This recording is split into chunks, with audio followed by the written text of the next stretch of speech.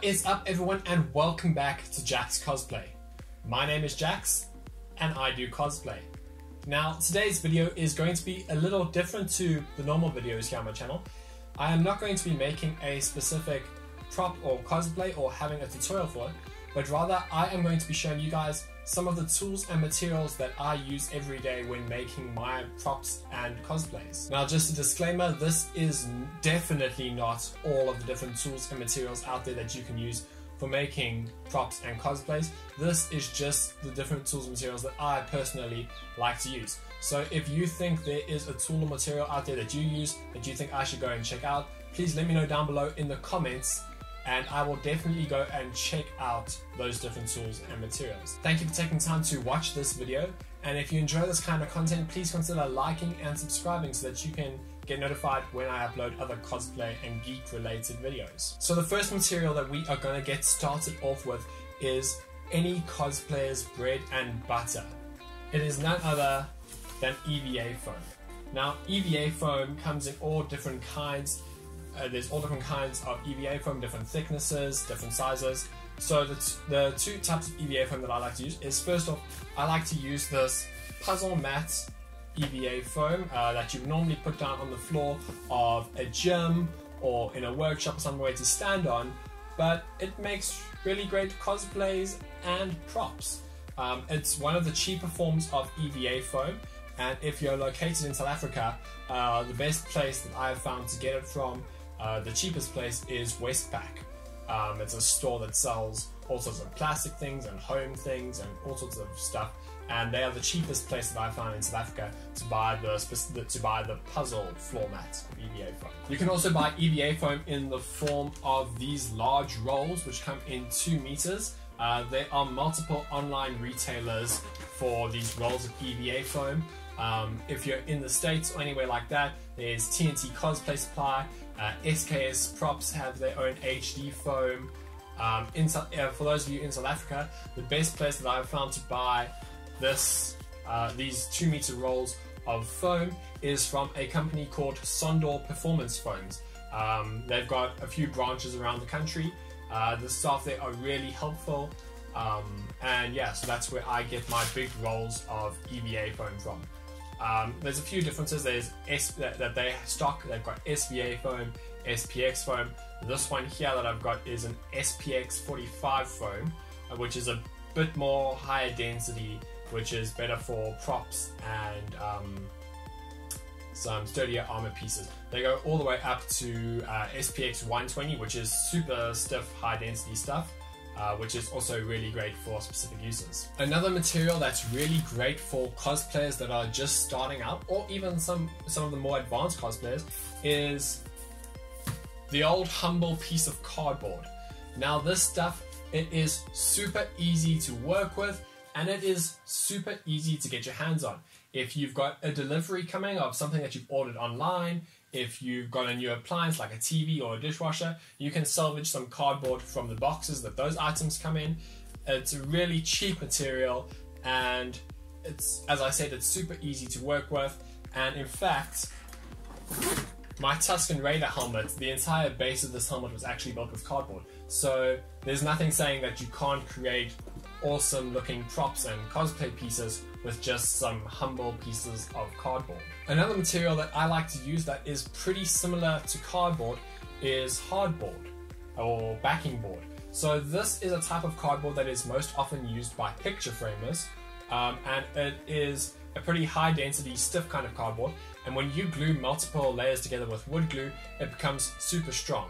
So strong, in fact, that I actually wasn't able to cut. I glued 3 layers together with wood glue, and I wasn't able to cut it with a craft knife. I had to use a bandsaw to cut out the piece I was working with.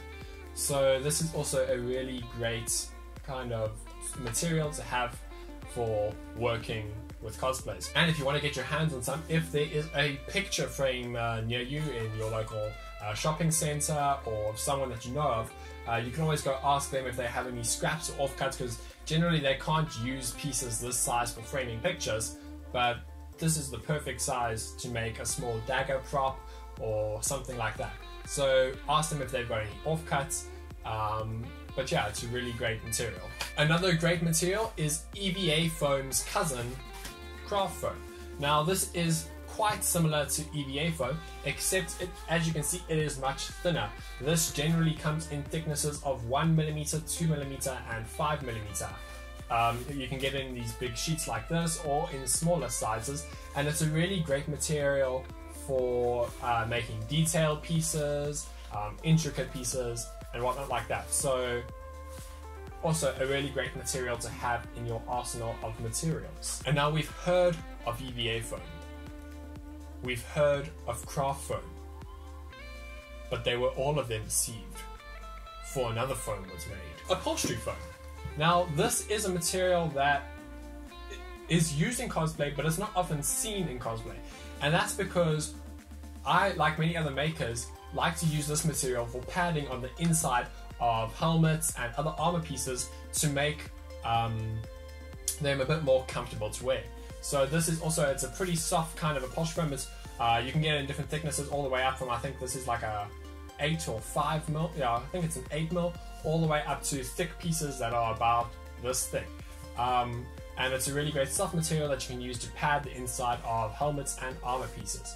So definitely something to keep in mind to make your cosplays a little bit more comfortable when you're going to be wearing them for hours on the convention floor. Now, what cosplay wouldn't be complete without an awesome prop?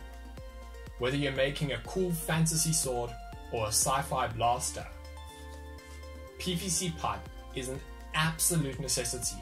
Whether you're using it for the core of a sword or the barrel of a blaster, it is an excellent material that I use incredibly often when I'm making props and cosplays.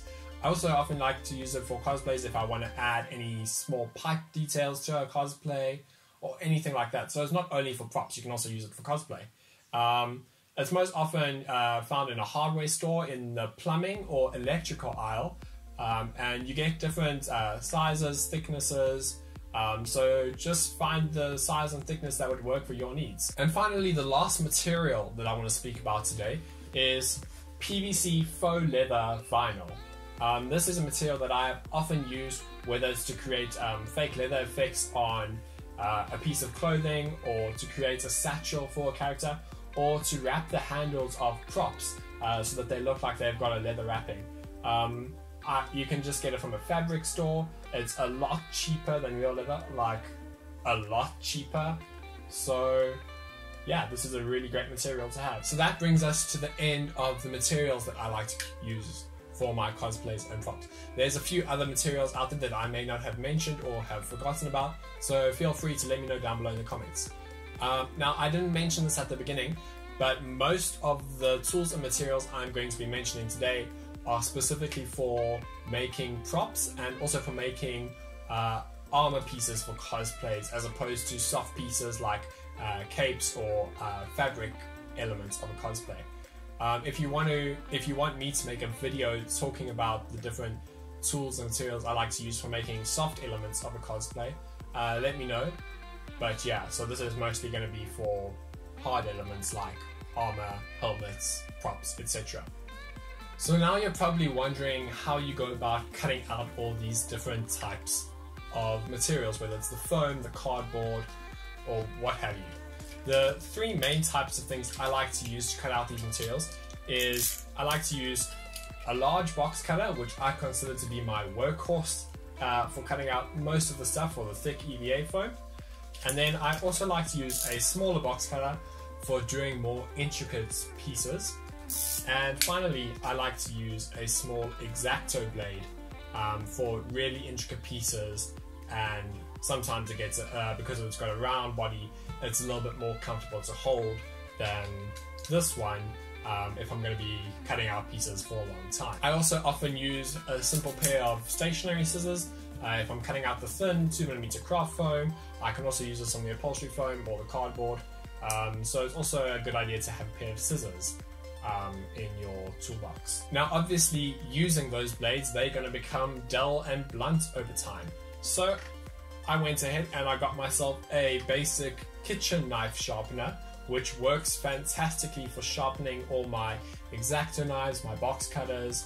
I haven't tried it on scissors, but I believe there's an attachment on the side for sharpening scissors. So this is a really good tool to invest in to keep your knife sharp and to prolong the blade life so that you're not constantly buying new replacement blades for your knives. Now that you've got all your different pieces cut out, you're going to need some way to shape them in. So enter the heat gun. The heat gun is a really great tool for shaping pieces, for heating them up, and for heat forming them. Whether you are working with EVA foam or sheets of acrylic plastic, it provides the perfect amount of heat to heat up your pieces. A lot of people have asked me before, can I use a hairdryer to heat up EVA foam? And sadly the answer is no, because a hairdryer just does not get hot enough to heat up EVA foam. The heat gun is also really good for heat sealing your props and armor pieces before painting them, to close up all the pores so that you need less paint to paint them, and you use less paint. Now that you've got all your pieces cut out and heat formed into the shape you want them, you need to have some way of gluing them together. So the main kind of glue that I use for gluing together pieces of EVA foam and cardboard and plastics is, that was upside down, I apologize, is contact adhesive or contact cement. So the brand I like to use, if you're in South Africa, is Gamechem contact adhesive. I know over in the United States, one of the favored brands is Barge contact cement. And you can buy them in small tubes like this, or you can buy them in big tins or jars. And this is a really great glue to work with. Just a word of warning is sometimes it can give off toxic fumes, so it's always best to wear a respirator and to work in a well-ventilated area. The way how this glue works is you apply it to the two pieces you want to glue together, you let them dry, and then on contact, they stick together, like really, really well. If you glue two pieces of EVA foam together with contact cement and try to pull them apart, chances are the foam will rip before the glue comes apart. Another glue that I like to use for gluing on small detail pieces or for plastics that don't like contact cement, that don't glue well, is super glue or cyanoacrylate CA glue. This can be found at most checkout tills or craft store, supermarket. It's a really great glue, just don't glue your fingers together.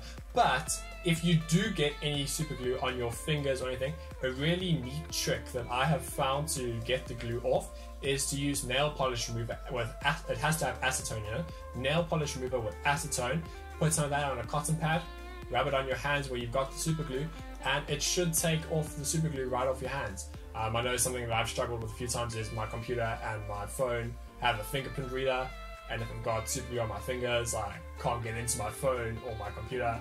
So yeah, always having a bottle of the nail polish remover with acetone in is a good idea to have handy when working with super glue. Now that you've got all your pieces glued together and hopefully you're starting to see your prop or armor piece come to life, you're going to need to start finishing them off and making them look a bit neater, maybe adding some battle damage.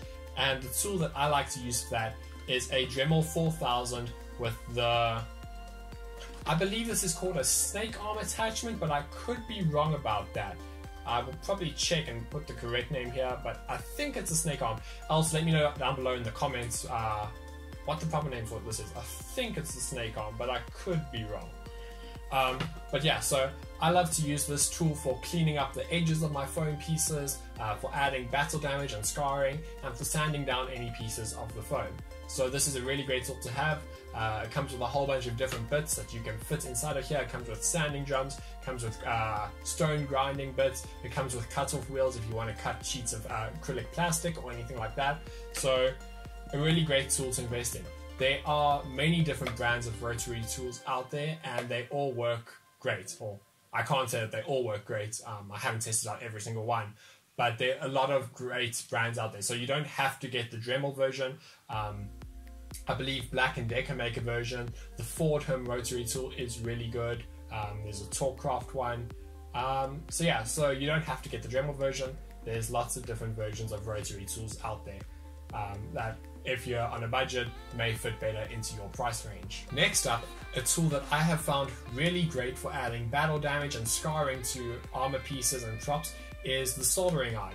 So a soldering iron, you're probably thinking, but that's used for doing electronics and soldering circuit boards and stuff together. Well, it also gets really hot and it's really great for melting EVA foam. So I have two types of soldering irons that I like to use. So the first is a standard electrical soldering iron that you can plug directly into the wall, and it does take a while to heat up.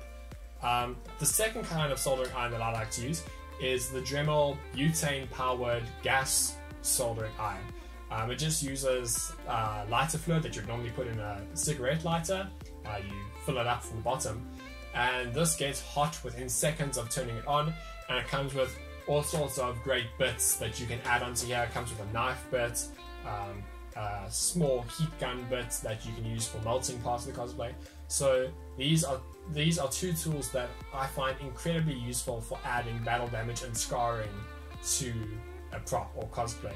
If you want to make it look like there's a trench that's been dug out, or a blaster hole or something like that. So this is definitely a great tool to invest in. Another gluing method that I forgot to mention earlier is hot glue and a glue gun. This is a really good tool to use for cardboard and for cosplayers who are just starting out. I wouldn't recommend gluing an entire cosplay together with hot glue or a glue gun made out of EVA foam, simply due to the fact that if you're like me and live in a country where it gets pretty hot, like in South Africa, there are chances of the glue remelting while you're walking around a convention and your cosplay coming apart. But that being said, I've still seen some incredible cosplays that have been put together with nothing more than a standard heat gun. So I know a lot of people like to disregard did I say heat gun earlier? I meant glue gun. I know a lot of people like to disregard the humble glue gun, but I feel like it's got its place in a cosplay maker's toolbox.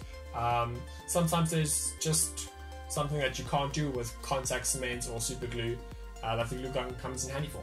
It's also really great for making fake welds along a prop. If you want to make it look like two pieces of metal have been welded together, you can run a bead of hot glue down the seam there, go up and down every few centimeters or so, and it creates a really good weld effect. Sandpaper is something that I use pretty much on a daily basis, whether it's for sanding props or cosplays or anything like that. It is a really great material for sanding the edges of things, making sure that all your pieces are nice and smooth. If you're trying to achieve a sharp, polished look, it's a really great tool to use to make sure everything's nice and smooth. And it's really a good idea to have sandpaper in various different grits, from probably about an 80 grit all the way up to maybe a 300 grit at different intervals. A metal ruler is fantastic for getting nice straight edges when you're cutting with your blade, or for soldering nice straight lines into your foam. And also it's got these handy measurements on the side. So it's great for that as well. Now obviously you wouldn't be able to do any of this without a few pens and pencils for drawing out your pieces on foam and cardboard. So it's always a good idea to have lots of pens and pencils nearby for marking things out, drawing up quick designs, all sorts of things like that. I like to keep a wide variety of paint brushes in my workshop, from these slightly thicker brushes, these small detail brushes, to even these foam brushes, which I use for priming pieces, painting pieces, weathering them. So you can never have too many paint brushes or too many of one type of paintbrush. It's always a good idea to have lots of different kinds of paintbrushes for different purposes. Hole punch is a really great tool for creating holes in pieces of EVA foam, in garments. This one that I've got here, it is a multi-purpose hole punch and eyelet pusher. So you can create the hole, put an eyelet in, clamp down on it, and add a nice little eyelet to the piece that you're working on. So it's also a really great tool that I like to use for adding another layer of detail to my pieces. Now that you have completed building your piece of armor or your prop, you're going to want to move on to painting. But before you can do that, you need to prime your piece. Now, as I already mentioned, you can use a heat gun to heat seal your pieces, but it's also a really good idea to use some cold wood glue or some acrylic gesso to brush over your pieces to make sure that they've got a nice surface for the paint to adhere to. You can also use something like Plasti Dip or Mod Podge but you've just got to find whatever material works for you. Okay, now moving on to paint. The main type of paint that I like to use for my armor pieces and for my prop pieces is simple acrylic craft paint. I use a brush to apply it and I get really good effects with it. If you live in South Africa, one of the brands that I absolutely love is Dala.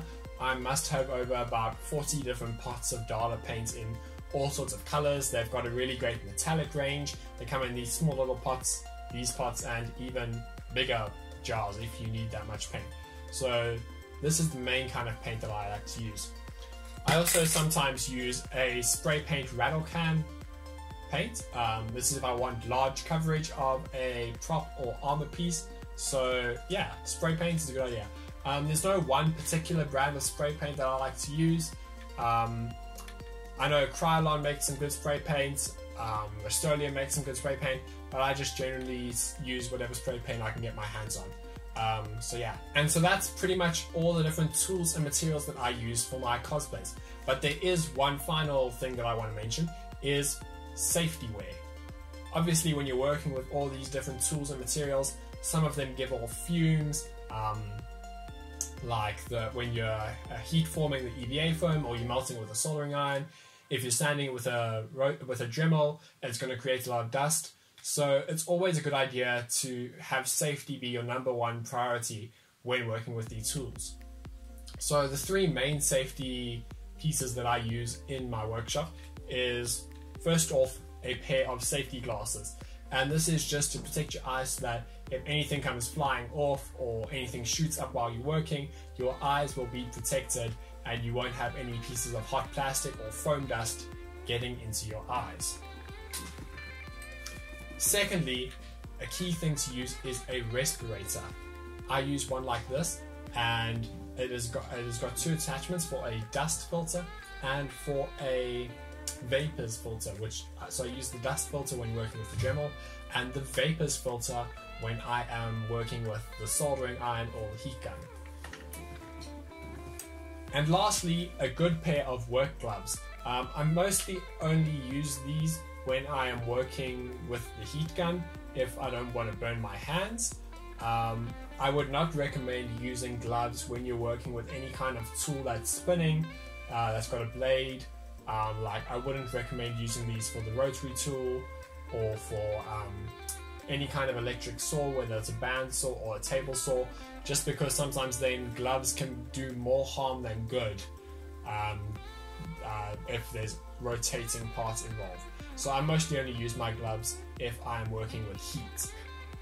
So yeah, one more tool which I forgot to mention is a pin cushion with pins.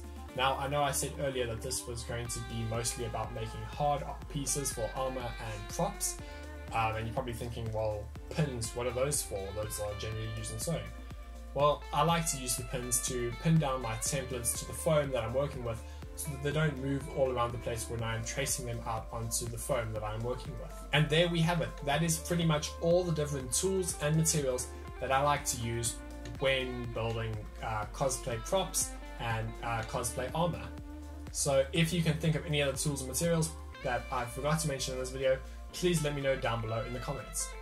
Let me know any other thoughts that you had in the comments below, or any improvements that I can have for my channel, or to make these videos better for you. Once again, thank you so much for watching this video, and if you enjoyed this video, please consider liking this video and subscribing to see more of my content.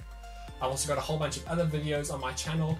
I've got some videos on making props, making some armor for different cosplays, so go check those out if you're interested. You can also follow me on Instagram, which is @jax.cosplay, if you want to stay updated on all the different projects and work that I'm doing, to see some behind the scenes footage, and to be updated as I'm working on new projects. Thank you so much for watching this video, and I will see you next time.